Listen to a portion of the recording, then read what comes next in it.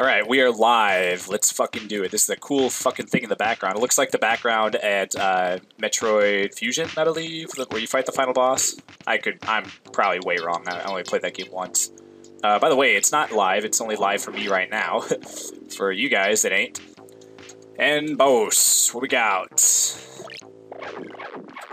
Man, I could have swore that last thing was going to be the final boss. I wonder if we can just spam super shots on this guy. Holy shit. Oh my gosh. Pulling some fucking...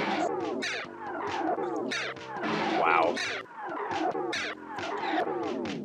I don't even know what to say. Like, how am I supposed to fucking beat this guy? Other than to just do this. There we go. Dead. Oh, fuck. Oh, he has another form anyway. Fucking shit. Okay.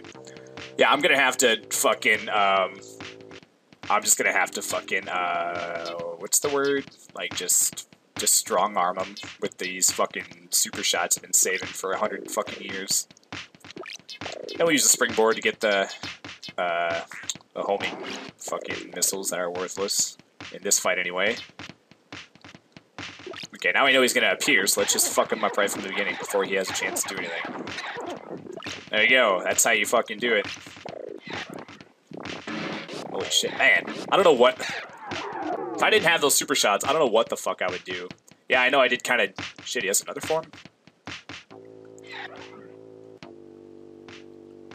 Hello? No. Oh, you're really ugly looking now, buddy. Yeah, if I didn't have these super shots, I don't know what the fuck I would do. This boss would be totally fucking impossible. I know I kind of cheesed that entire fight, but... I'm kind of at that point where it's like, I don't even fucking care. I mean, technically I did.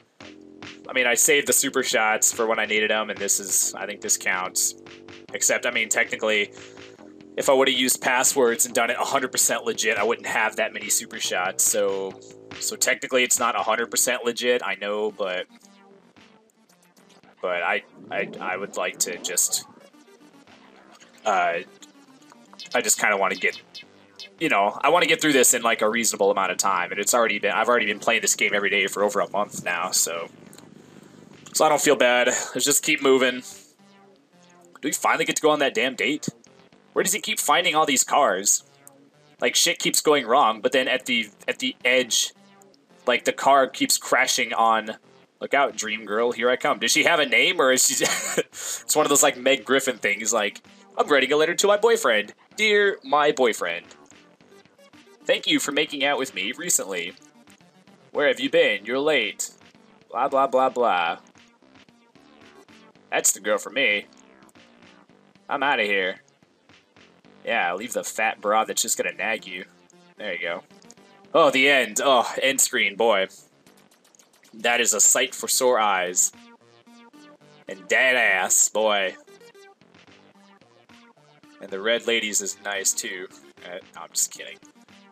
Boy, that's just a those are just robot butt cheeks. Like, they weren't even like trying to make that not like sexy, I guess. There really hasn't been any like females in this entire fucking game, so there's just the one he keeps saying he's gonna go for.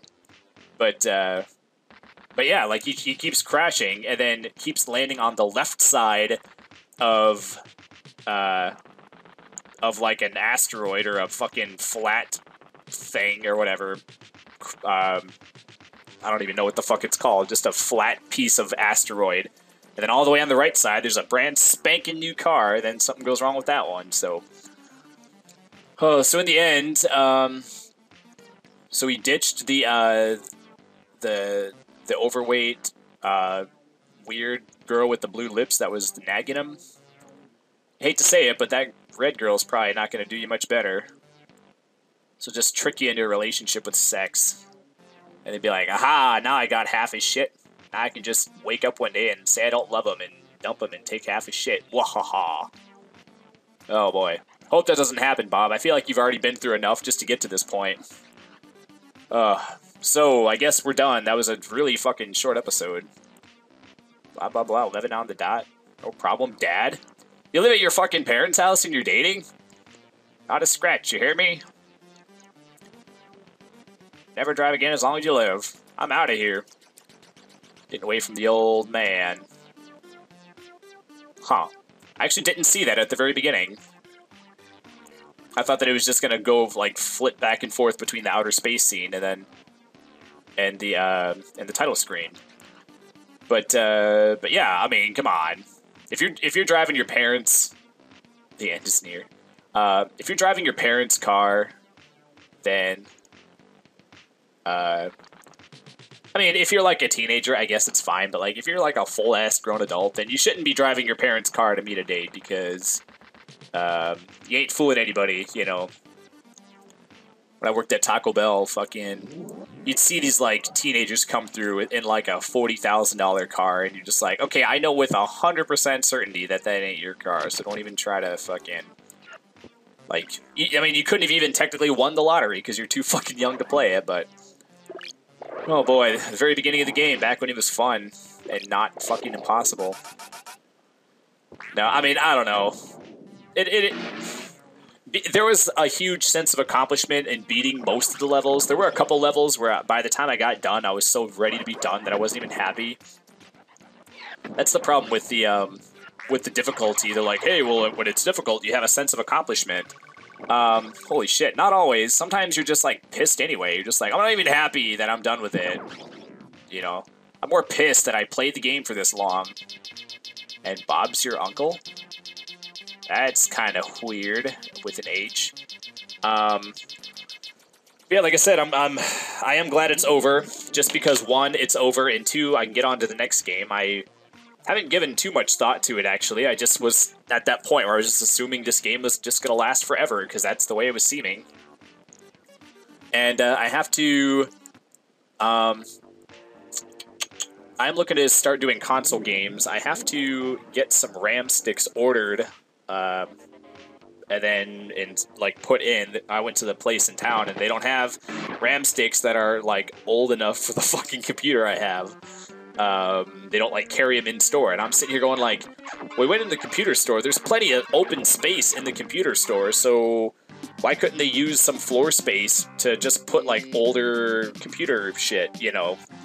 And you know, like I was kind of salty when I left. I was sitting here going, okay, I understand. Like I like to support local businesses and stuff, and I'm sitting here going like, well, the businesses would probably have more business if they would, like, have fucking shit in the stores instead of... I mean, actually, even the guy inside told me my best bet would be to order it online. I'm like, then why is this store here, then? I mean, I understand they gotta supply for, like, the main market share, which is gonna be, like, newer shit, but, like... But there was a lot of space. They could have put extra shelving units with, like... You know... Like, the store was just so spacious. Like, I don't know if that's the feel, like, in a sales, you know, like, if the dude is going to be, like, selling you a computer, how, like, maybe they figured, like, statistically speaking, like, there's less pressure if you're in a big, wide, fucking open area instead of in a place with, like, lots of computer parts. I mean, there was a lot of computer parts, but the area where they like show off the computers or whatever, like the tables, they have like tables set up just to show like one computer, and there was like a couple of them, and I'm just like, dude, this place is really spacious. So I'm sitting here going like, with extra space, it seems like they could have had more stuff, you know, but I mean, even if it doesn't move quickly, it's still better than using the space for nothing, you know, but I mean, I don't know, I'm not a computer guy. I'm also... There's probably a lot of, you know, I'm willing to admit that there's probably psychological stuff I'm not aware of that increases sales or just the way to run a store shit that I'm not aware of. I'm just going from my perspective from a customer in that scenario, you know. It's kind of like at Taco Bell, everyone's like, how hard is it to get no lettuce on a taco? It's like, well, I don't know, how hard is it to make your own fucking food, you know, but...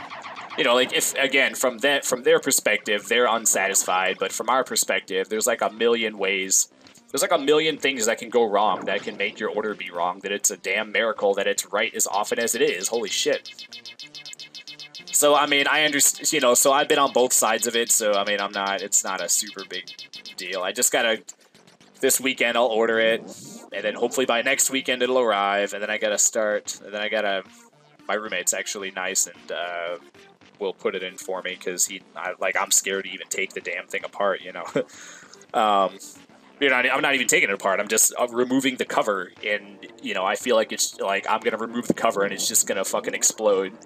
Just from me not knowing anything about computers, it's like if I touch anything or if I even look at it wrong, it's gonna like fuck up. Like I'm kind of at that level with my computer lack of expertise. But anyway, yeah, it's kind of weird. Did it play the same? Did it play the same demo like twice? And now, after it played it twice, now it's playing a later level. It's kind of weird. By the way, it kind of looks like Bob has like googly eyes. It looks like his eyes are not looking in the same direction. But yeah, okay. I think I've yacked long enough to call this an episode, and we will see you in the next one. Thanks for watching. Bye bye.